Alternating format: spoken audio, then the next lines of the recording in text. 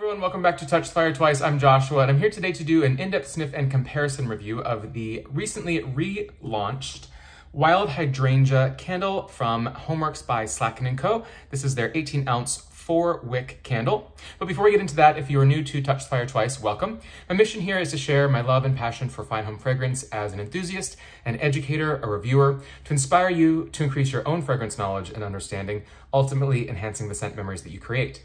If you want to learn more about what I do, why I do it, how I do it, you can check out my website at TouchTheFireTwice.com. But for now, let's dig into Wild Hydrangea.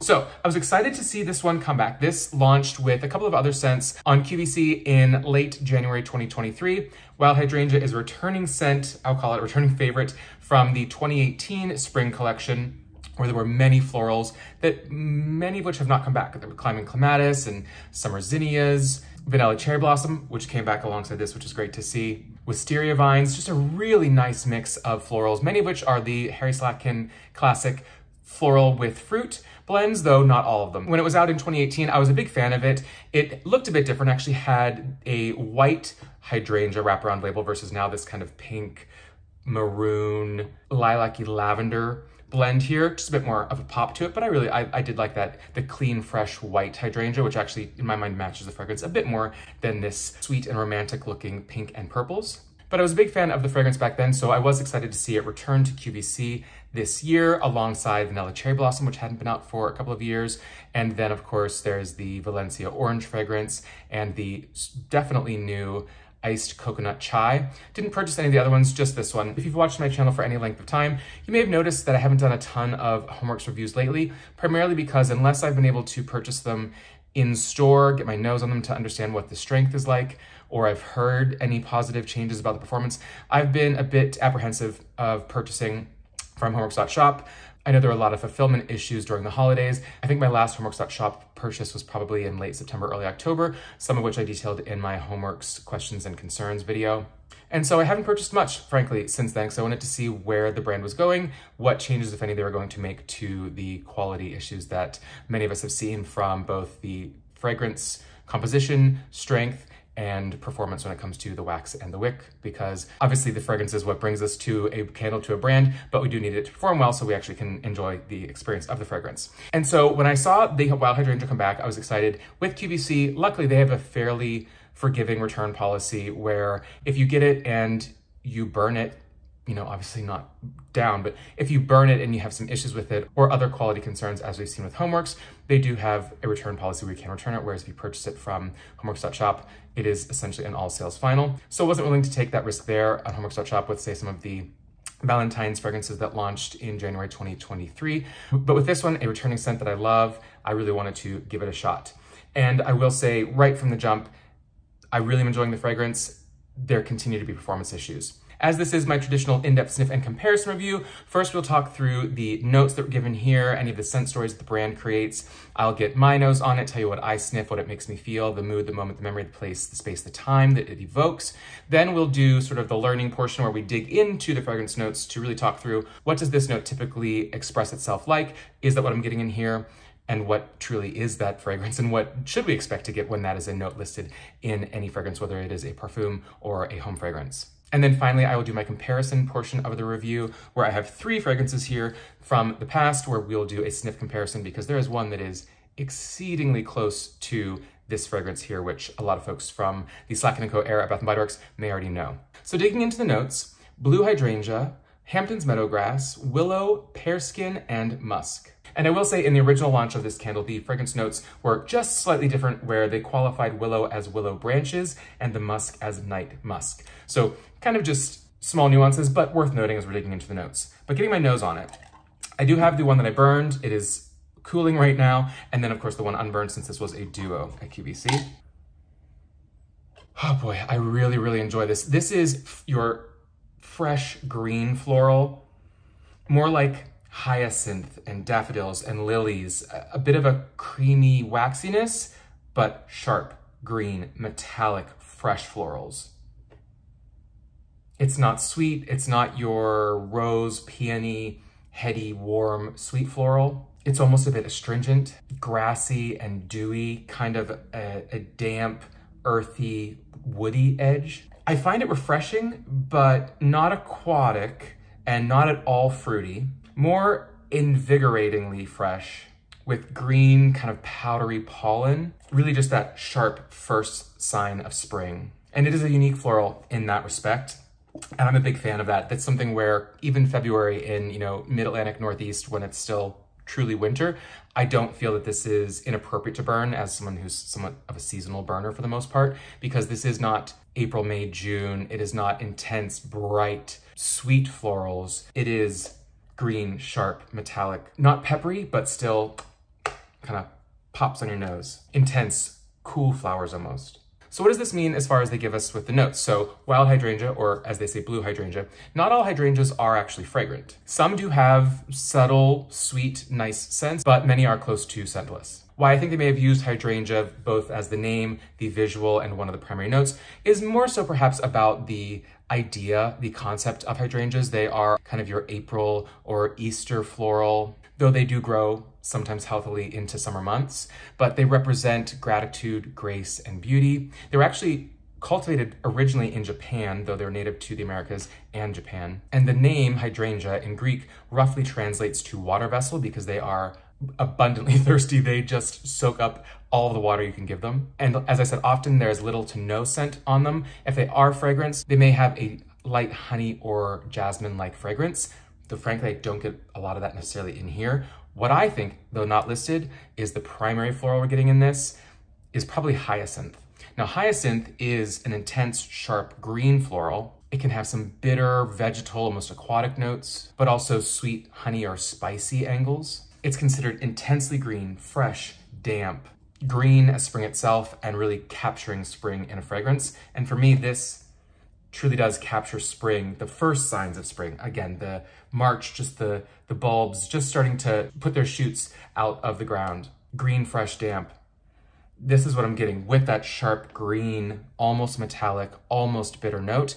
And so to me, that reads hyacinth. And then Hampton's meadowgrass or grass. Of course, there are 1,000,001 different grasses out there, many with different fragrances. Hard to say exactly what they're going for in this because it could have been your traditional kind of grass, which is going to bring you a sweet, herbaceous angle, outdoorsy freshness, the uplifting scent of fresh cut grass. This does not lean particularly green in that angle, like a warm roundness for me that sometimes you get from a true lawn of fresh cut summery grass. It's not so much that. I think it might be more like a sweeter meadow grass, sometimes can be a little bit hay-like, can have a bit of a sweet angle to it while still being green and somewhat vegetal. But a grass note will often be evoking sort of that dewy, fresh, clean green fragrance that I do think you are getting in here. And then willow branches. Transparently, I didn't know what a willow branch or willow tree or willow bush or willow flowers smelled like, so I did some research,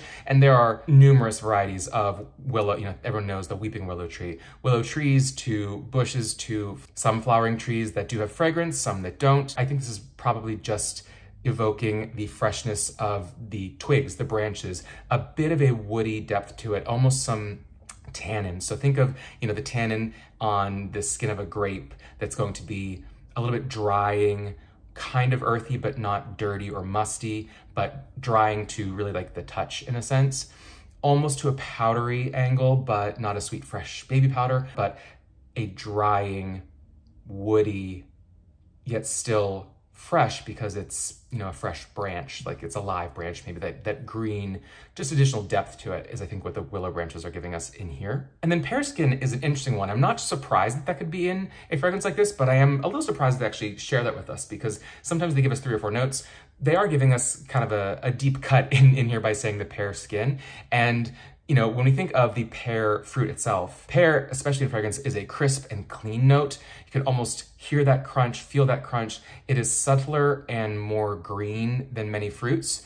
Still sweet and fresh, but not your stone fruits and not your sweet apples. The pear skin, I think, is giving us sort of that fresh, clean, again, a bit green and a bit tannic of an angle. So I talked about the potential sort of tannin, earthy woodiness that you'd get from the willow branches. But I think that, if you were to bite into a pear, there's a bit of that tannin there. So it's just that drying, not quite astringent, not quite bitter, but in that family, feeling more than a flavor or fragrance that the skin of many fruits, including pears and grapes, can provide. And I think that's why the pear skin is specifically used here. More of that green, drying, sharp, yet a little bit sweet essence. And then finally, musk. They call out specifically night musk. So musk is an entire class of aromatic substances to itself. They are originally glandular secretions from animals, originally the musk deer. But thankfully now, of course, most is synthetic, but there are also botanicals, plants that emit similar fragrances to the musk deer. They're considered to be attractants. They're alluring, hypnotizing. They can be a bit animalic, kind of sweet, powdery, metallic. Typically, a musk is going to add a depth to a fragrance, and it's going to add a mysterious, sometimes seductive note, which I do think could be in here. It plays well with sort of that powderiness of the skin or powderiness from the floral, and just adds a bit more nuance, a bit of sophistication to it, and just a little bit of a sweetness, but not your fruity sweetness, not your candy sweetness, or think your vanilla sweetness, a little bit of a sharper, more sophisticated sweetness. So all told, a lovely, beautiful, early spring, sharp, green, powdery, invigorating, fresh floral.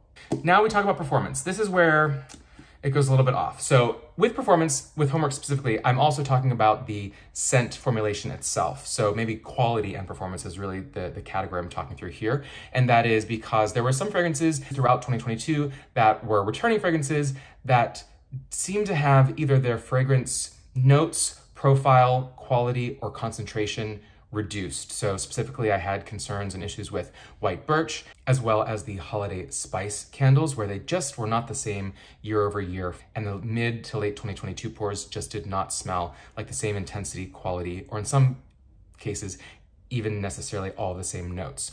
That happens with, quality control issues or changes in supply chain, all that sort of thing. Sometimes, fragrance houses need to recreate the blend with some different ingredients. All that to say, the actual fragrance composition in here, to me, smells, I believe, the same as the original 2018 launch. I looked at my collection. I must have fully finished the original candle and disposed of it years ago, so I don't have one to compare to.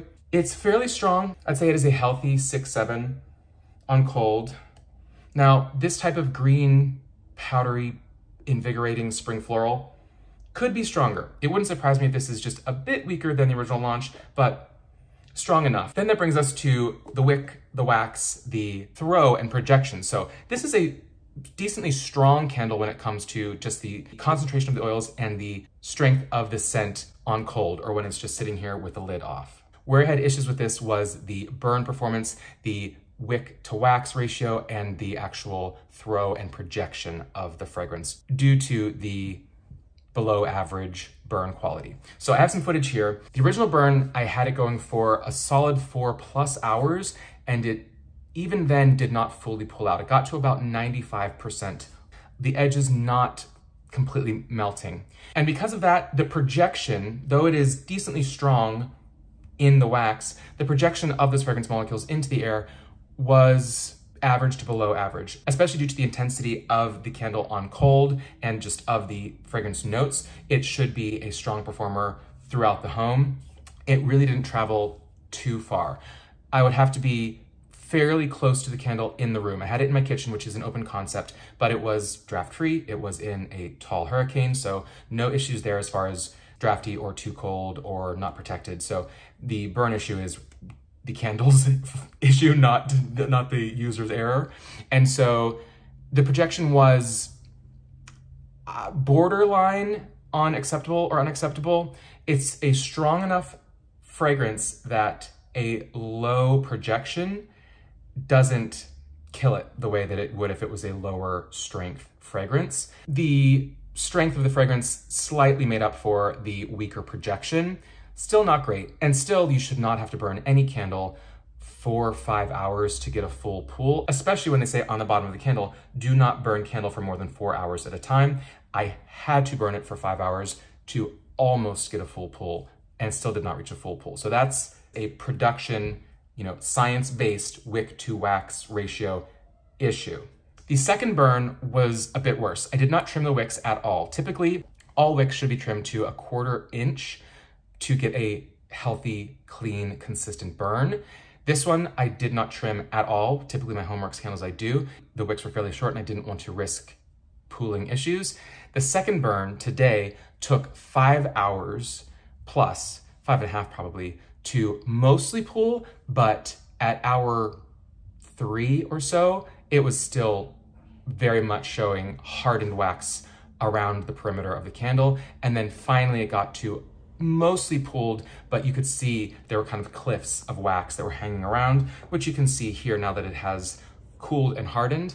There are these kind of cliffs that these just did not get a full pool to them. And it wasn't just kind of dragging down the sides, the heat of the flame from the wick through the wax just could not reach the edge of the vessel there. So that is an issue that, you know, scientifically they need to correct from the performance of the candle, because that is unacceptable. And frankly, that second burn should be better than the first. And because it was not fully pulling out for 3-4 hours, it makes me kind of on the fence, frankly, whether or not I'm going to keep these or return them as defective to QVC, because if they say do not burn it longer than 4 hours, but if I follow the instructions on the candle and burn it for less than 4 hours, it just completely tunnels, then it's not worth any money, even if I love the fragrance. So I'm gonna give it a third burn and see if it pulls out easier then.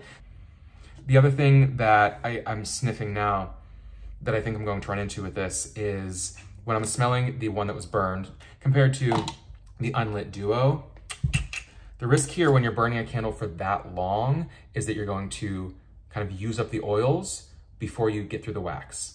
And that's part of the issue with a underwicked candle like this seems to be, is it doesn't burn through the wax at the same rate as it burns through the oils. Just like if you put it under a warmer, the oils will burn out, dissipate, and you'll have a full candle worth of wax. That's sort of what you run into with this when it takes so long to pool to actually get that projection. The wax is still there, but the oils have deteriorated or been completely utilized, at least for that top layer of wax, to where when I sniff this one versus this one, this is severely diminished and muted in fragrance, where this is, you know, strong, fresh candle. Now that's usually going to be somewhat the case. You know, a burnt candle is not going to smell the exact same as a never used unlit candle. This is to the point where it's quite muted, and I would imagine unless the performance picks up by the third burn, it risks becoming just kind of that grody, singed off scent where there's too much wax then for the load of oils left in the, you know, bottom 2/3 of the candle.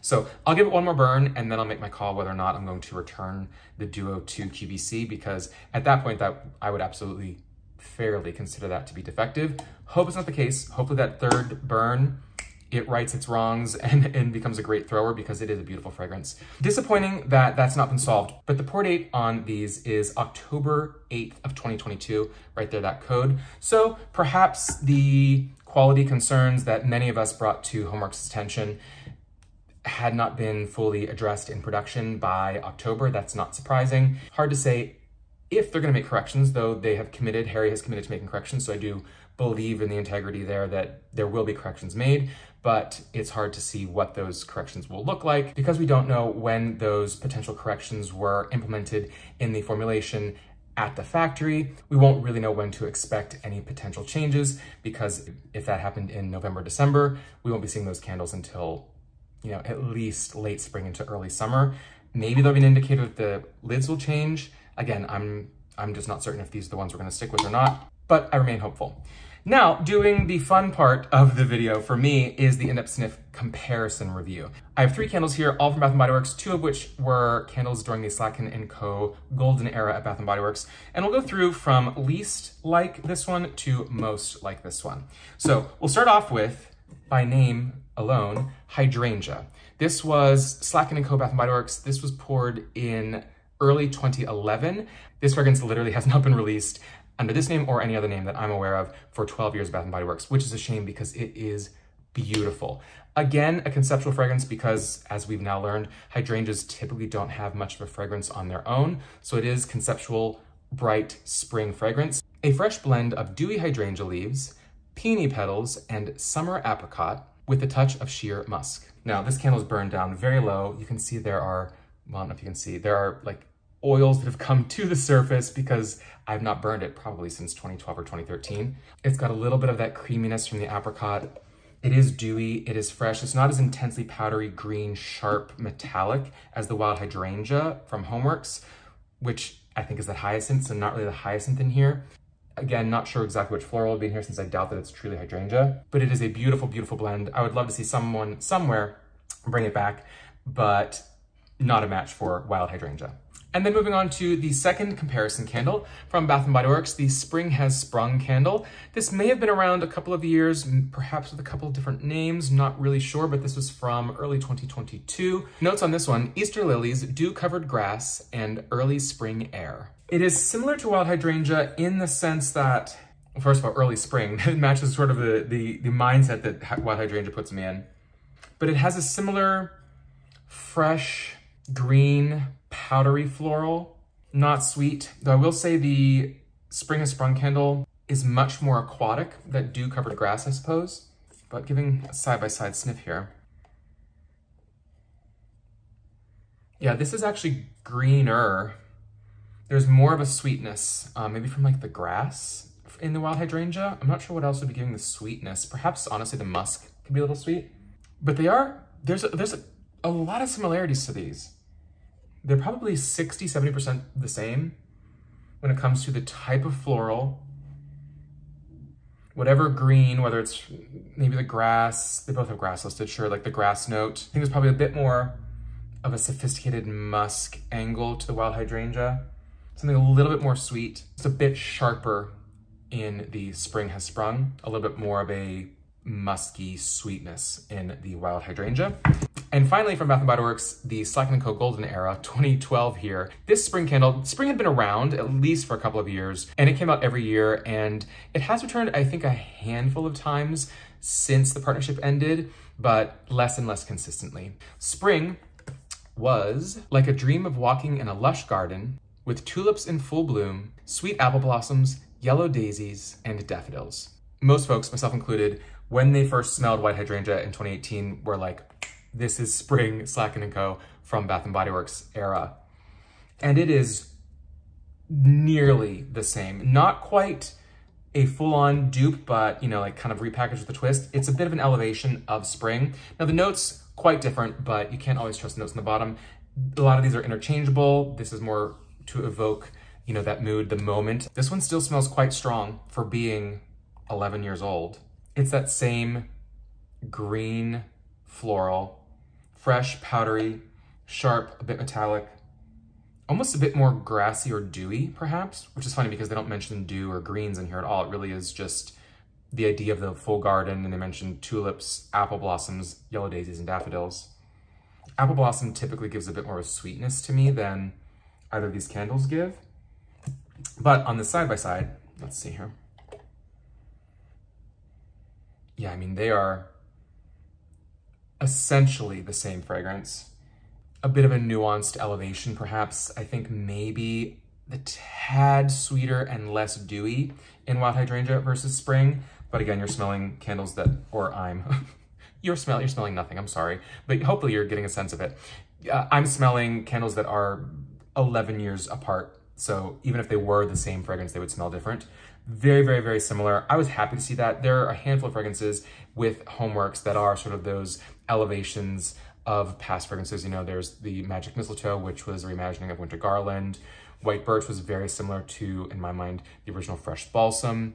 Garden Blooms was quite similar to Flower Shop.